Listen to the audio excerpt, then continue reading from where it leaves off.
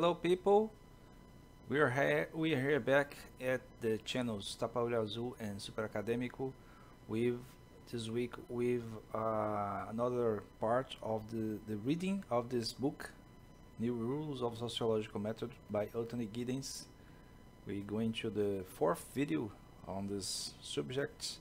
I hope you are enjoying this playlist, and if you are not subscribed to the channel, please do subscribe to the channel, ring the bells for notifications, and give the like for us for our videos, and also share in comments and take a look at the description for other things that we have to offer as contents.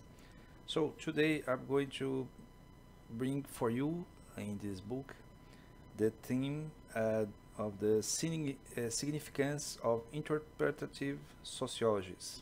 The significance of interpretative sociologies. Continue with the chapter about ethnomethodology. The chapter 1, some schools of social theory and philosophy. So let's see what highlights I made for this chapter, for this part of the book. In their writing, who's writing? Others. In their writing, Heidegger, Gadamer, Rico, and others, Husserl too. In their writing, existential phenomenology moves considerably closer to the standing point independently involved by the later Wittgenstein. So he's saying, Giddens is saying that these authors goes very close to what Wittgenstein says in his later works, better. So this means that it's taken into account the question of language as the main problem in philosophy in the 20th century, and reaching the other sciences, the other human sciences. The particular experiential form in which common sense thinking takes cognizance of the social cultural world. So the particular experience of everyone in the common sense are influenced in the social world, in the cultural world. Practical theorizing of lay people cannot merely be dismissed. So as it has been said in the other parts of the book, the common people, lay people, need to be heard in their formulation, in the way that they understand their lives. The centrality of power in social life. Even a transient conversation between two people is a relation of power, to which the participants may bring unequal resources.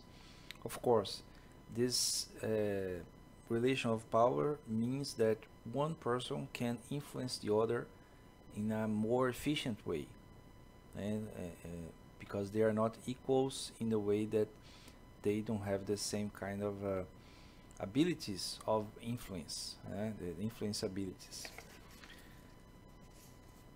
Well, then it goes to hermeneutics and critical theory, Gadamer, Appel, and Habermas. Jürgen Habermas is an author that I already mentioned in this playlist. He's a German philosopher, very influential in this second half of the 20th century, and even today in the 21st century. He mentions Wittgenstein again with the philosophical investigations, that is his later work, He says that interpretative understanding may be a useful adjunction to social sciences as a source of hypotheses about conduct. So, in the way that I see the interpretative way of looking the society makes sense in the way that the researcher, the social science, is able to make his interpretation alongside with the interpretation of the people about the subject, about the matter, and develop, in this case, that's what he's saying, hypotheses about the problem. That, when you have a big theory, a meta theory about everything, like the Marxian theory or the Weberian theory, you have first the theory, the big theory, and then you apply this theory to a specific situation. And here it's being valued the way that every person, everyone, including lay people, common people, they interpret the situation. Understanding a text from a historical period, remote from the present, for example, or from a culture very different from our own, is, according to Gadamer, essentially a creative process in which the observer, through penetrating an alien mode of existence, enriches his or her own self-knowledge through coming to grasp the perspective of others. So, in the way, every time that you are in touch with a different culture, you understand better your own culture, since you don't see as a threat to your culture. The understanding of human things, works of art, literary texts, via the hermeneutic circle is not, Gadamer says, to be seen as a method. Rather, it is the ontological process of human discourse in operation, in which, through the meditation of language, life mediates life. No, mediation, sorry. Through the mediation of language, life mediates life. Again, when you exchange information with someone in a different culture, someone different, you tend to learn more about what the other person knows, what the other person believes. So this makes this hermeneutic circle possible. And that's why I think he doesn't see the hermeneutic circle as a method. It's more like a way to be. That's what means to be ontological process of human discourse in operation. Because we are this way. We all are people that communicate with each other. The progress of human self-understanding moves towards freeing individuals from bondage to causality, in which their behavior appears as just another series of events in nature, by expanding the scope of free action. So this statement stands to a way to see the human life, the way that we live, the way that we understand our living in this life, in this planet, in a more meaningful way, not in a metaphysical matter, but in a way that we understand better what we do, because why we do. So this, I think I understood this way. Our actions are more are more acknowledged by us, since we can understand our actions in a way more elaborate than in simple nature. Meaning equivalence, that the interpretation of human product or action is adequate in relation to the intentions of its originator. According to Gadamer, hermeneutics is not a method. We already said that. And it cannot generate accounts that can be adjudged as correct or incorrect in terms of what an author meant to communicate to the text. So when you do the interpretation, it's not like you find the answer you are looking for. You just understand what the the author said. That's why it's interpretative. Interpretative interpretative significance.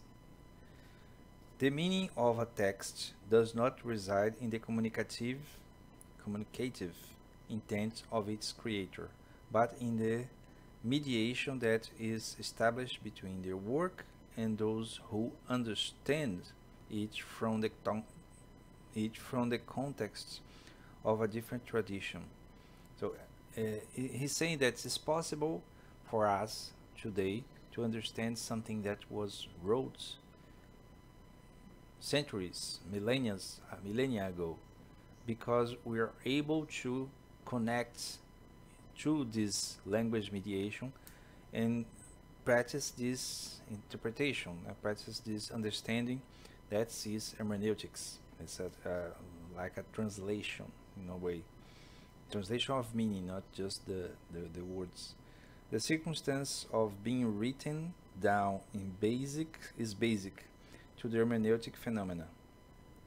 A text gains an existence of its own, detached from that of its author. That he's saying that, as I understand, a text is an expression of culture or a time, and despite of what the author wanted to say, what we understand must be valued too. What else? He mentions Noam Chomsky, concept of linguistic competence, intersubjective phenomenon. Meanings are not merely abstract features of the linguistic equipment of individual person, but are intersubjectively produced in interaction or dialogue. So he's valuing again the way that we communicate through dialogues. I think I jumped forward something. I think I did that. Sorry. I jump a page. Let's see what's here. I think it's just a reassurance of we already said. No, it doesn't matter. Should not be. Yeah.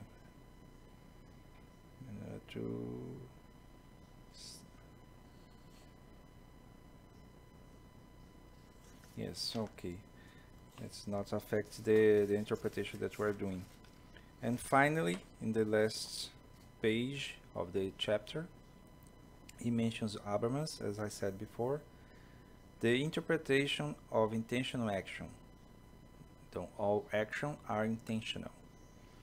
Characterization or identification of acts logically depends upon the identification of the purpose for which they are undertaken.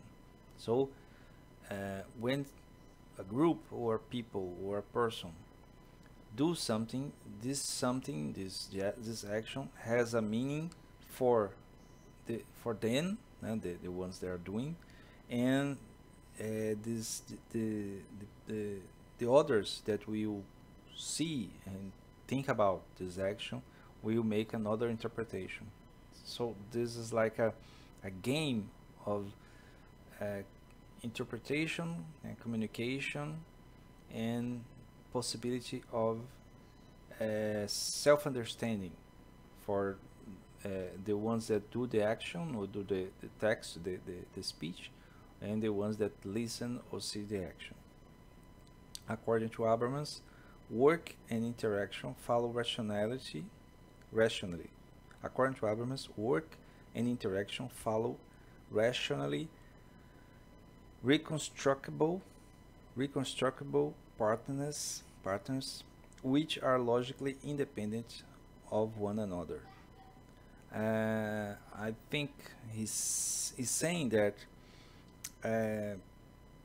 everyone that constructs and that makes his own interpretation of his action, of one's action, makes an interpretation that's logically correct on his own, in separate ways, independently of what the other thinks. So when I act in a way that I believe is right in certain situation, the other person that sees the action or hears about the action may not feel the same, but it will be able to understand. But this understanding is independent from the original action. So this is like the possibility of the interpretation is different from the action, and it's not. It doesn't mean that it's wrong, or the action or the interpretation. It means that are independent.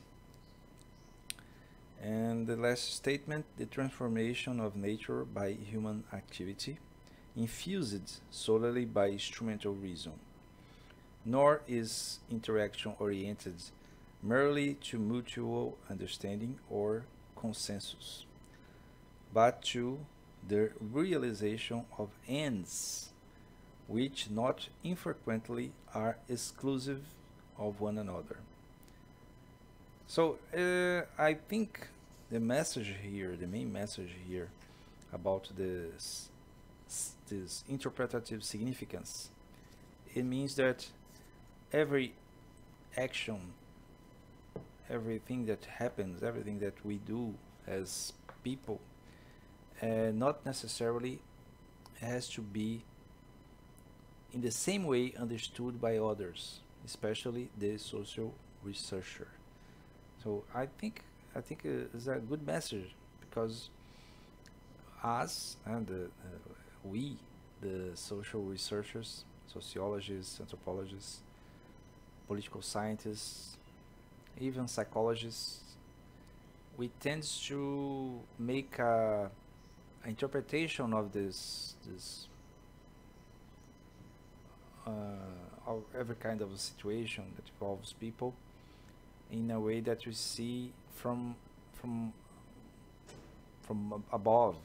We see in a way that we judge what is happening, to make the interpretation, to make the knowledge about it. And what he's saying,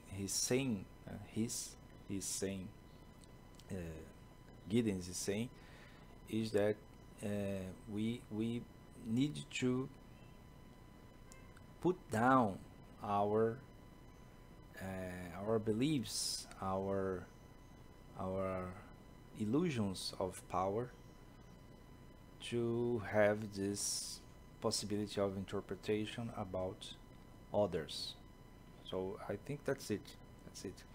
I hope you enjoyed the video today. I think